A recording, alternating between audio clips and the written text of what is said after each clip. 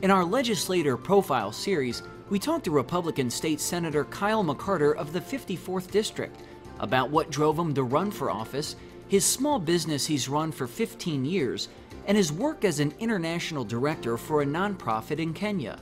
This runs about 10 minutes. Great. Senator Kyle McCarter, thank you so much for joining us here on the Illinois Channel for this member profile interview. You've been a member of the General Assembly since 2009. Let's talk a little bit about what drove you to serve in public office. Well, it's quite a story because growing up I never wanted to be in office, never talked about it. My family wasn't political, but when I moved to Illinois after college, after being in India and Africa for 5 years as a missionary, I moved back to Illinois, which was where my wife was born and raised. I saw a lot of injustice in St. Clair County where I lived, and so I stepped up and started to serve any way I could. I was a community, a neighborhood watch captain up to ran for election twice and lost. And then I was appointed to the county board, served for 8 years, and then when Senator Watson stepped down, I was fortunate to be picked. Everybody said I couldn't. They said I'd never be picked, but they picked me instead. And so I've been here 6 years, and it's a great opportunity to serve. And I do this not for the money because I have my own way of making a living, but I'm here for justice, and I love this state, and I think there's hope for this state, and for that reason I'm here. St. Clair County is part of Southern Illinois. Talk a little bit about Southern Illinois, what kind of setting it is, what those people in that area care about. Well, what makes my job easy in a way is the people that I represent. It's a culture mostly rural, from the metro East St. Louis area all the way to Effingham. Largest town is 15,000 people, and these are good people. We just a couple years ago had a tornado came through. Our people were cleaning up before the federal government could get there, and when the federal government got there, half the job was done because these people just pitch in and help one another.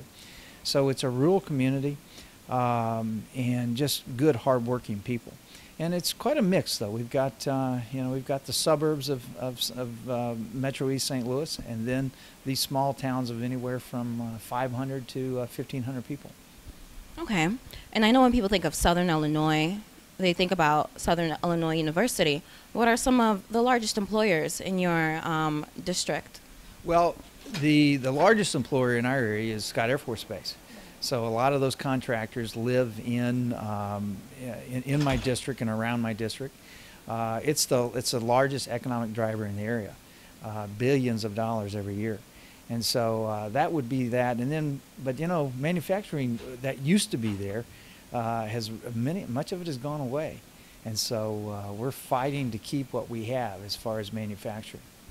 And besides manufacturing, what are other issues that your residents in the 54th District? Well, a big issue in the last year has been Murray Center, the facility for development of disabled folks.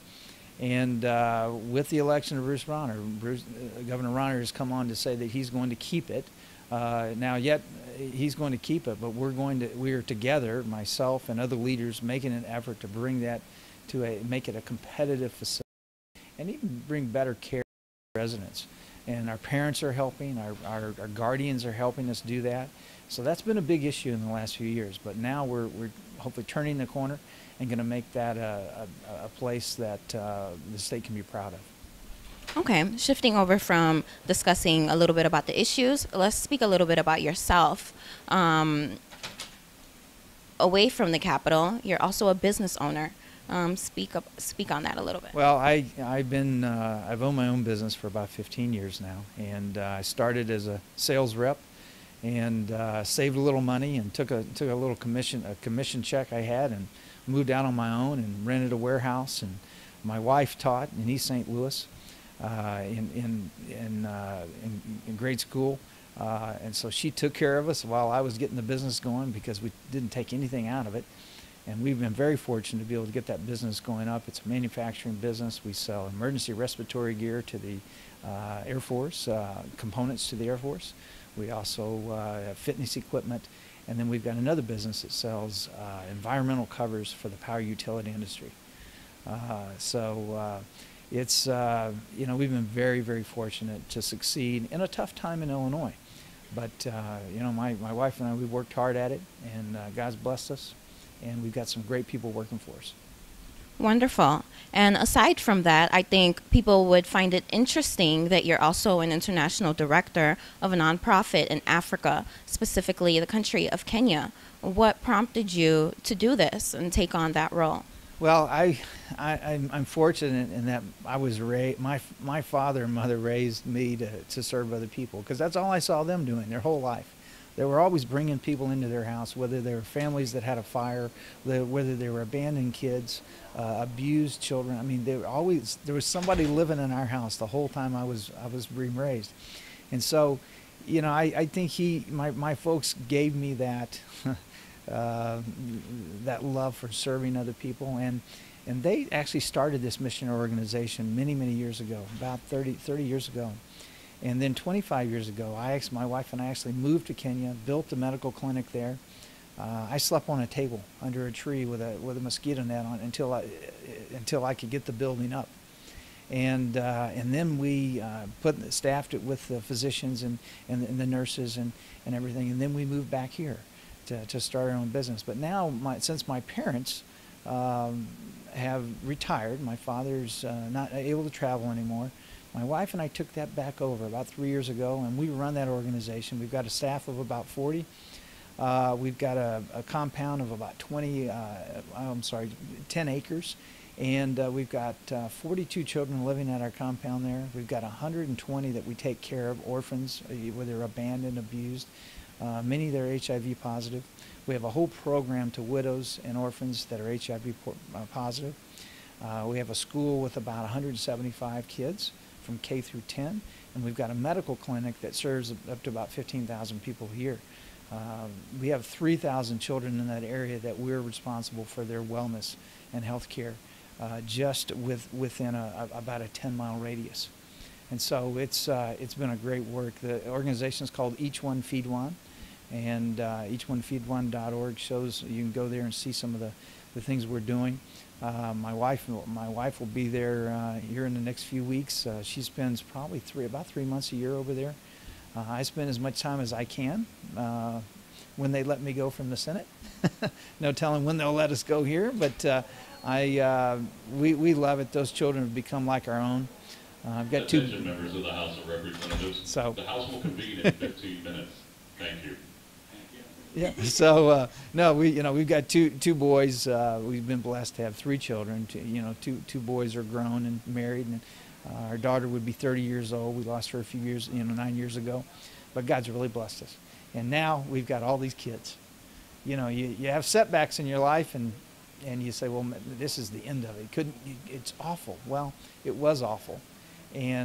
But you can be bitter or you can be better, and we decided to be better. So we've poured ourselves into these kids, and it's been a wonderful thing. Wow, that's an amazing story.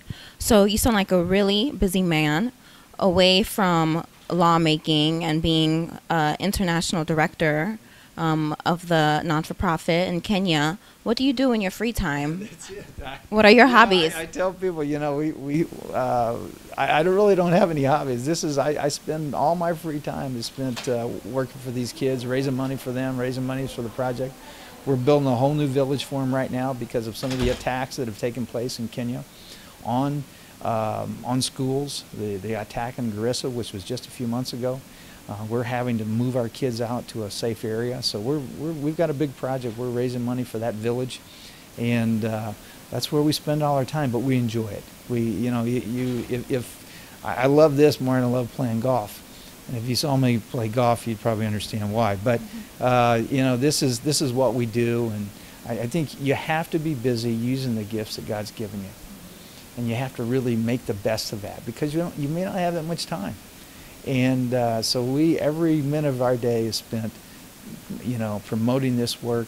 And I just see it as you have to be a good steward of the gifts that God's given you and the talent. So we're going to do the best we can and spend as much time as we can producing as much good as we can. That's truly amazing. Kyle McCarter, Senator Kyle McCarter, excuse me. Thank you so much for taking a little bit of time and giving us the opportunity to learn about you.